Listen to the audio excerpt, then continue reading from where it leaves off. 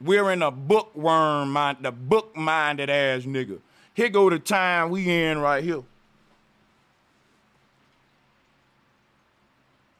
And that ain't no different than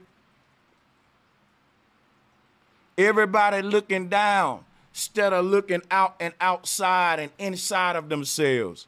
The ancestors, they read their body before they read any book. A motherfucker knew from experience how their organs work, how everything worked and functioned before any books. Isn't it crazy that humanity was more smarter before books? I can't make it up, y'all. Can't make it up. Don't you know there's people that's been thriving in the jungles right now? The Senegalese, the Pygmy, isolated people in the jungles, isolated tribes who don't own libraries and ain't no books in their land. And guess what? All of the societies that got libraries and museums, we about to fall and crash. We crumbling apart. We got a health crisis, a police brutality crisis. All of the goddamn nations with the most books got the most problems going on. You ever thought about that? People in the jungle that don't own one book ain't getting sick. They know all the secrets of the universe. They know which plant in their jungle to eat that's gonna heal them and which one gonna kill them.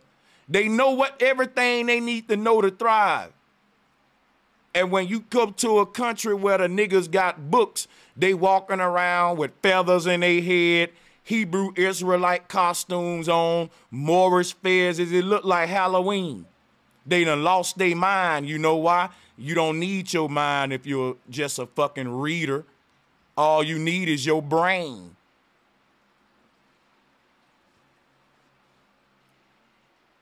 All you need is your brain to memorize words and repeat them.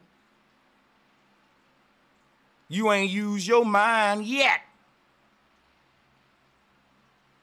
Y'all dudes think the answer to everything is in a book when the creator gave you a mind that's more powerful than any words written by any author on any fucking page.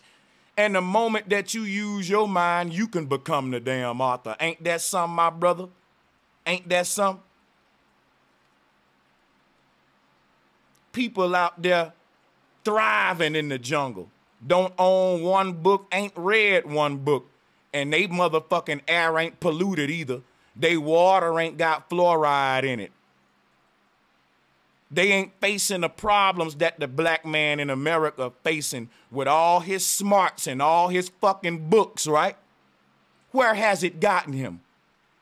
Let me stop. I don't want to hurt y'all too much, because if I start poking right there, a tear might go down your eye. Let's move. You ain't read your motherfucking way up out this oppression.